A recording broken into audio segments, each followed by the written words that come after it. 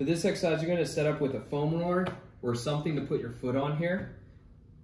And then what you're gonna do is lying on your side, you're gonna let that knee drop down, placing this hip into internal rotation and adduction, meaning just kind of like this cross body position here. Then in this position, we're going to fire the glutes here, bring your knee up, and then back down here. You may notice that the pelvis wants to move, usually wants to move down forward like this as you bring the knee down, and as you come up, you're gonna find the pelvis is gonna wanna rock back there. That's your body trying to compensate and not use your hip muscles. So it's sometimes helpful to put your hand on your hip to make sure that's not happening.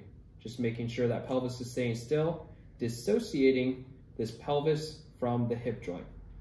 Just moving in and out of it like this.